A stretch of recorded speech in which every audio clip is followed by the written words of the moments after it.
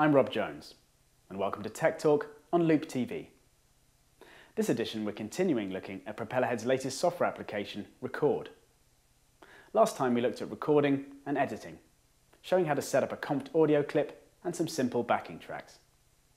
This time we're taking a more detailed look at the SSL mixer, seeing how effects are added and various processing and routing is done. Let's check it out. Pressing the F5 key sets the mixer to full screen, and then you can scroll up and down the mixer or jump to certain sections using the convenient slider on the right side. Just below this are a series of switches, which turn the various channel strip sections displays on and off. These are useful if you're only using one or two of the sections predominantly, like say the sliders and other main mixer controls, and maybe the EQ sections, and want to simplify things a bit. So let's have a look at some of the sections on offer then. We'll start with the EQ. The EQ section has 4 bands that each deal with a different part of the spectrum, from bass up to the top end. First at the top though, you've got your filters, which are used to remove the highest and lowest frequencies. This is useful if wanting to get rid of low frequency issues like rumble or proximity effect if recording with a microphone. To do this, you just turn on the high pass with the on switch, and then use the dial to roll off as much of the bottom end as you want. Eyes can't believe the time. I've slept away most of the day, it's way beyond 9:30. My head's a mess. Below this, there are the 4 bands. The top and bottom deal with the highest and lowest frequencies, and these are shelves, which cut or boost large portions of the spectrum, so can be used to increase or attenuate the overall bass and treble. You can switch these to smaller bands using the bell switch, which means you then affect a smaller amount of frequencies, centered around the value set here. In the default shelf mode, the frequency dial sets the start of the shelf, so the lower the value for the high frequency band, the more of the top end it affects, and vice versa for the low frequency band. The 2 central bands adjust the middle frequencies, one the upper middle and one the lower. These are both parametric bands, which means you can adjust the gain, the frequency, and the width of both bands. So, for example, I can set the upper band to 1K, which is a frequency the ears are very sensitive to, and make the band wide, and then use the gain dial to give the track more presence, whilst making sure it doesn't become too honky. Reducing the gain, consequently, makes the guitar stand out less. First I have to turn the EQ section on, though.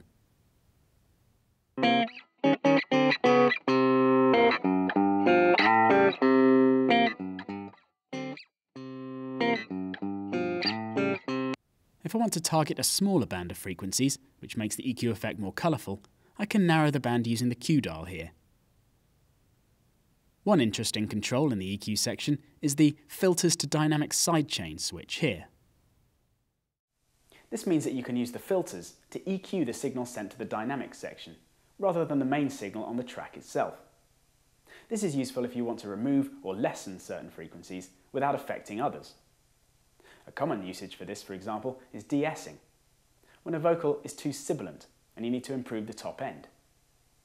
My vocal is okay, but to demonstrate this, I can make it too sibilant using the EQ section to show you how it's done.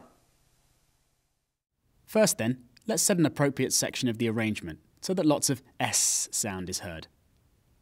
Confess it's a head's a mess, I must confess it's a head. Then we can turn on the EQ section and turn up the gain on a small band of frequencies around 7 kHz, so that the sibilance is too much. Head's a mess, I must confess it's a head's a mess, I must confess it's a head's a mess, I must confess it's a. Now, if we turn on the high-pass filter, then you can remove the lowest parts of the signal so that only the sibilant part is heard. I must confess it's a head's a mess, I must confess it's a head's a mess, But this is affecting the main output of the track. So if we activate the filters to dynamics sidechain switch, then that filtered signal is just sent to our dynamics section and not the track output itself. I must confess it's a head's a mess, I must confess it's a head's a mess, I must confess it's a. Next thing to do is to change the signal path on the track. This is shown by a diagram in the input section of the mixer. Notice that the filters are shown as routing to the dynamics section, now we've set them up that way. As default, the signal flow is dynamics, then EQ, as compression can reduce or squash the effect of the EQ. However, in this case, we want the sibilant EQ'd signal to go into the compressor so it can be de-essed. So let's click on the Dynamics Post EQ switch, which swaps the order of those two sections round. Now if we turn on the compressor and set up some heavy settings with a low threshold and high ratio, and a fast response, increasing the attack time with the fast switch and shortening the release time, which will make the compressor only act briefly but heavily on the sibilant bits, then you can hear how the problem is removed. Watch the gain reduction meter as the signal compresses, so you can see that the compressor is only acting on the S sounds. Head's a mess, I must confess it. So head's a mess, I must confess it. So head's a mess, I must confess it. So head's a mess, I must confess it. So head's a mess, I must confess it. So head's. So you can see how each channel strip has a flexible signal path with various routing options. Let's have a look at the different effects now, and the difference between insert effects and send effects. Basically, with an insert effect, you normally have less control over the amount of the effect, because it processes a mixer track's main output directly. A send effect, on the other hand, takes a duplicate of the signal on the track and then processes it separately in parallel, and you can then blend an amount of that signal back in with the main dry signal. Compression, EQ, and effects that modulate a signal's amplitude or frequency are normally insert effects, whereas send effects are generally things like reverb and delay. Each mixer track has an Insert FX section that allows you to load presets for particular applications. This is a godsend if you want to carry out complex processes like the de-essing I just demonstrated, but find that method a bit daunting. If I undo everything on the track apart from the EQing, so the track's still sibilant, then I'll show you how easy it is. All you do now is click on the Browse switch, then choose De-esser in the Vocal folder, inside Dynamics in your Effects patches. Now you can hear that you don't even need to tweak anything and the problem goes away. Head's a mess, I must confess it. So head's a mess, I must confess it. So head's a mess, I must confess it. So head's a. The dials allow you to tweak the main parameters of the insert effects though, like compressor threshold here. So you can change the amount of compression that's occurring, for example, if too much of the top end is being removed. A mess, I must confess it. So head's a mess, I must confess it. So head's a mess, I must confess it. So head's a mess, I must. To see the insert effects and how these dials and buttons are connected to them, you can switch over to the rack, and then click on the Show Insert Effects and Show Programmer switches on the Vocal Audio Track section. So, you can see that we've got the same processes going on as we had on the track when I de-essed it. Flipping the rack round shows you the way things are wired up.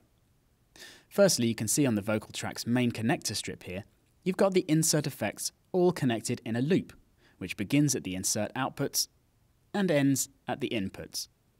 So the signal is first going into a splitter, which then goes into the compressor and the EQ. The EQ is then singling out the sibilant frequencies, as we did with the filters before. And that signal is then going into another splitter, which then sends that signal into the compressor's sidechain input and a submixer at the top here. The submixer is just allowing us to easily monitor the EQ'd signal going to the sidechain to make sure it's set to the correct sibilant part. So you've got the output from the compressor on the first subchannel and the output of the EQ on the second. On the programmer here are the insert effects switches on our track. And the last one is set to solo the sidechain, which just has the effect of switching over the mute switches here, so that we hear the output of the EQ rather than the output of the compressor. Head's a mess, I must confess it. So head's a mess, I must confess it. So head's a mess, I must confess it. So head's a mess, I must. If you want to change the setup of the dials and switches in the Insert FX section, then you can use the programmer here. For example, right now, the third button is set to trigger the soft knee switch on the compressor, which makes the compression smoother. But if you want to change this, then you can just select the compressor in the device list here, then select another parameter for button 3, like Adapt Release, which makes the release time of the compressor change with the signal instead of being fixed at one value. Setting up your own insert effect is easy, and you don't need to go into any of the routing, as it's all done automatically for you. You just select the mixer track you want to process, then press F8 to show our devices, and then double-click the one you want. So let's set up a phaser on our guitar part.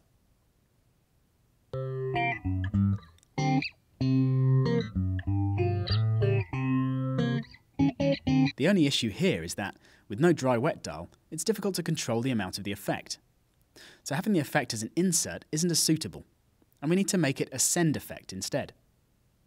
The send effects have their own section on the mixer, and these are already set up on reverbs and delays. For example, we've got a nice room reverb set up on send 2. So we just turn it on and crank up the dial to apply the reverb, which literally adds the process signal on top of the dry signal going through the track.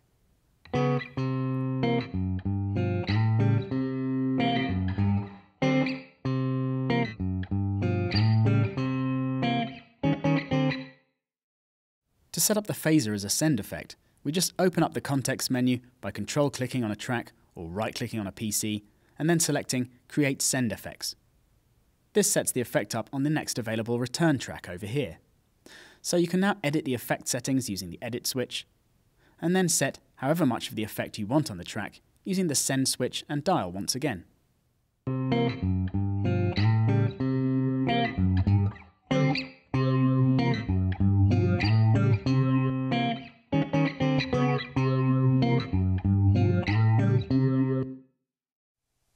So that's shown you how each channel strip on the mixer works, with regards to signal flow and routing, and hopefully helped you to understand a bit more about processing with EQ, dynamics, and different effects. Next time, we're going to be looking at some arrangement techniques like automation, and showing how to put the finishing touches on your track. See you then.